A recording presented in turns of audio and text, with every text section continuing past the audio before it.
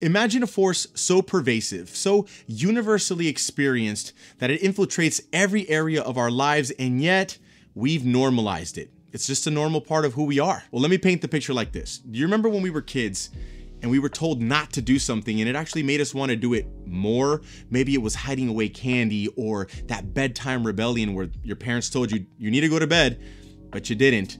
Or you did the wrong thing in school, said the wrong thing in school, you hurt that person, you thought the wrong thought, you actually felt bad, but you kept doing it over and over and over again. And now, even as an adult, it's hard for you to break that cycle. My name is Eddie Ruiz, and I exist to help you sharpen your biblical mindsets to love God and love others well. And I'm so glad you stopped by, because we really got to talk about two specific words. And the first word will stop you from having a relationship with Jesus, and the second word will launch you into a relationship with Jesus. In the same way we talked about what we weren't supposed to do as kids, and as innocent and as lighthearted as that actually sounds, I feel like those things conditioned us to do what we do as adults. But now the habits are harder to break, the cycles are harder to break, and the stakes are a lot much higher when we do what we're not supposed to do. Have you ever said something or done something or thought something that literally made you lose sleep? If the answer is no, then you're completely lying.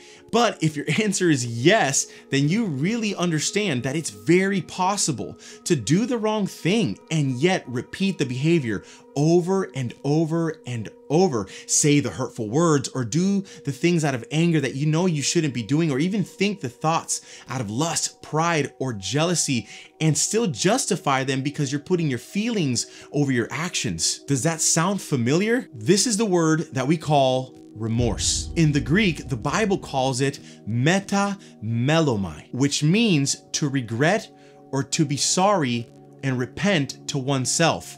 And that's it. Literally, you just feel bad. And the best biblical example of this word is found in Matthew chapter 27, verse 3, where Judas, after handing Jesus over for 30 pieces of silver, he sees his accusers coming to condemn him to the cross. It says this: "Then when Judas, his betrayer, saw that Jesus was condemned, he changed his mind and brought back the 30 pieces of silver to the chief priests and the elders." Judas felt bad.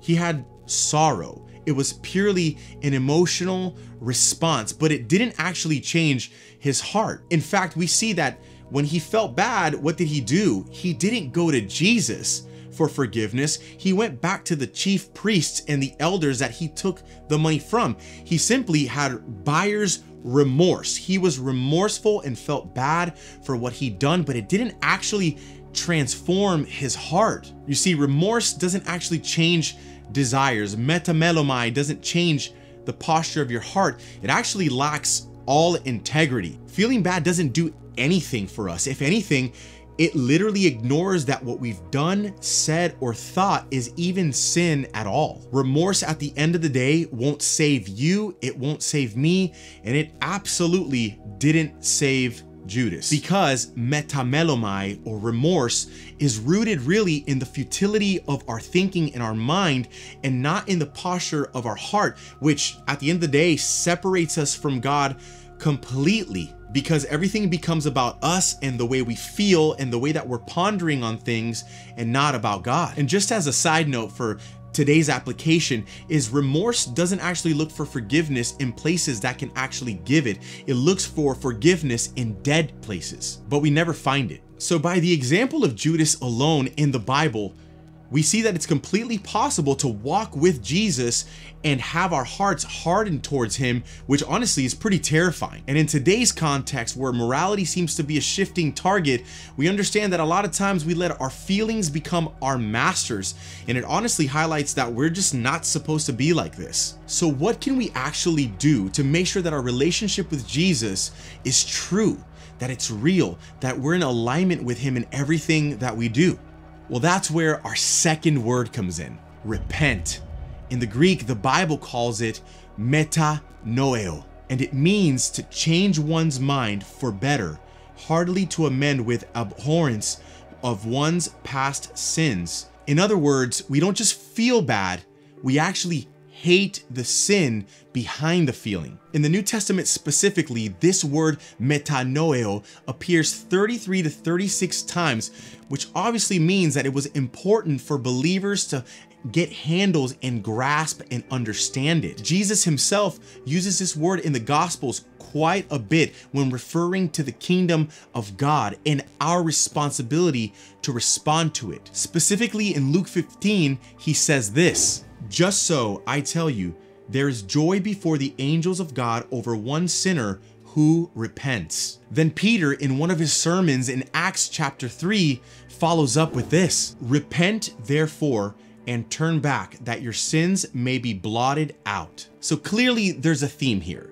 Repentance has something to do with our sin. Jesus says, repent, the kingdom is near. Peter says, repent and be baptized for the forgiveness of your sins, for your sins to be blotted out.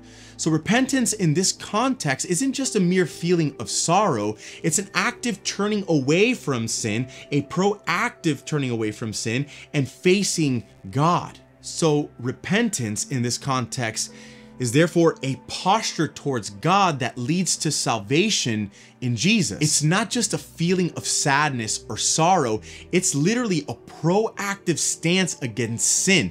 We go to war with sin. We decide to seek it, kill it, and destroy it in our lives. And Paul so beautifully compares these two words that live in like an eternal state of tension, metamellomai and metanoéō, in Corinthians chapter 7. He says, "For godly grief produces a repentance that leads to salvation without regret, whereas worldly grief produces death."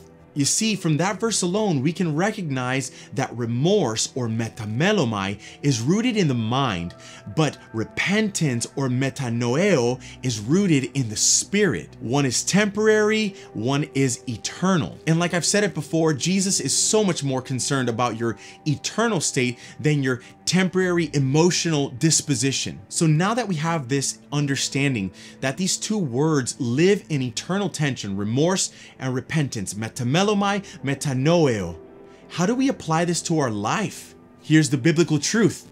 There is therefore now no condemnation for those who are in Christ Jesus. So listen, true repentance, true heart change and transformation starts at the feet of Jesus, because now we become fully aware that we cannot fight sin alone, that we have life in Jesus because of his death and his resurrection, and through his Holy Spirit that he sent us, we have the tools to fight sin and evil in our lives, to not just merely feel bad anymore, but to actually go to war with sin. But we have to make the daily decision to pick up our cross and follow Jesus, honestly, no matter how hard it may be, because it's going to cost us a lot. Jesus did not promise us that this was going to be easy. He did not promise us that we were going to have a good time while we kill sin in our lives. It's a process that hurts. But as we're being conformed into the image of Jesus through the Holy Spirit, chiseling away the areas of our life that are not fruitful and they're fully sinful, we're going to be in pain. But it's pain that's worth it, because eternity is on the other side. And that opportunity for eternity is literally one life decision away. You don't have to clean yourself up. You don't have to go reconcile with everybody in order to be saved today. Because if you confess with your mouth that Jesus is Lord and believe in your heart that God raised him from the dead, you will be saved. For with the heart one believes and is justified, and with the mouth one confesses and is saved. Repentance leads to salvation, and salvation leads to life. So let's stop feeling so bad for ourselves and stop repeating the behaviors that are causing us so much strife in our lives, and let's just start repenting. Metamellomai versus metanoéō, remorse versus repentance. Choose life and not death. And remember, friends, keep it biblical, and I'll see you in the next one.